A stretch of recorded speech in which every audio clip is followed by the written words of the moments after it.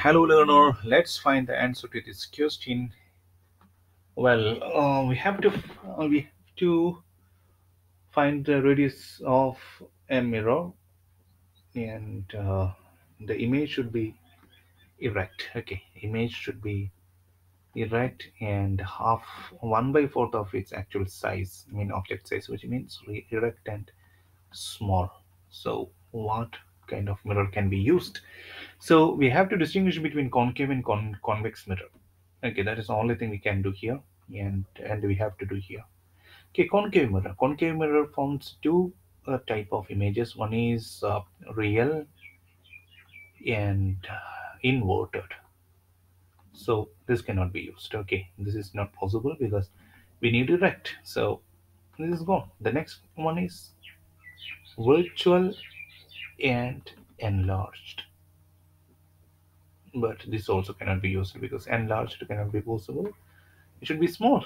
So it is not concave mirror, it is convex mirror. We have to use convex. So the very first answer is convex, because convex mirror forms erect and small images in all cases other than just one, when the object is placed between focal and the geometric pole. Okay, in all other cases this is the result. Okay, so convex mirror can be used. And what are the other data given here? Where should be the um, mm, okay, what must be the radius of curvature? Okay, what must be the radius of curvature? When the height of the image should be 1/4, and the object is placed at 20. Object is placed at 20, which means u is equal to 20. This is the data here. And height of the image is equal to height of the object by 4. This is the case. So let's start. We have magnification power hi is equal to hi by ho, so which is equal to minus v by u. That is standard equation. So here hi is equal to ho by 4. Ho by 4 divided by ho is equal to minus v by u. So this ho and ho get cancelled. So 1 by 4 is equal to minus v by u, which implies u is equal to minus 4v. We already are given with u, we have to find out v. V is equal to minus u by 4. I have taken this minus to left side, which is equal to, okay, u is equal to 20. Okay, so convex mirror, yeah, a convex mirror like this. Okay, so let's see. Sorry, the principal axis. Here is where the object is placed. Okay, u. So according to the sign convention, u will be negative. So here u is equal to minus 20.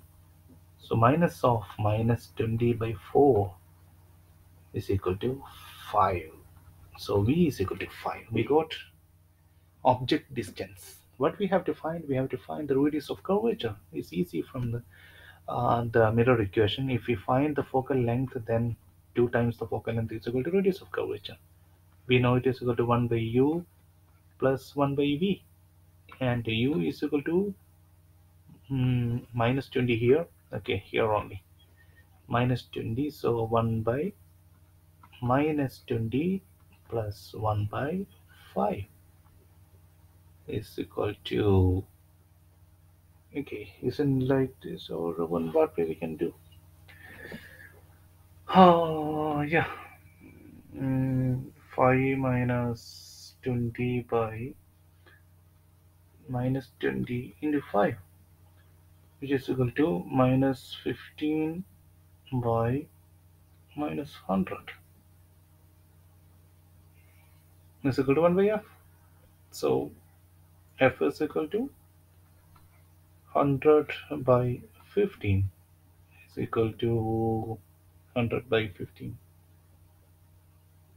is equal to 6.67 centimeter. We found the focal length, and we had to find the radius of curvature. We know that r is equal to 2f is equal to twice the value of this one, is equal to 13.34 13.34 centimeter is the radius of curvature. For the image size should be equal to one-fourth of the object size, and when the image is placed at 20 centimeter in front of the mirror. Hope the explanation is clear. Thank you.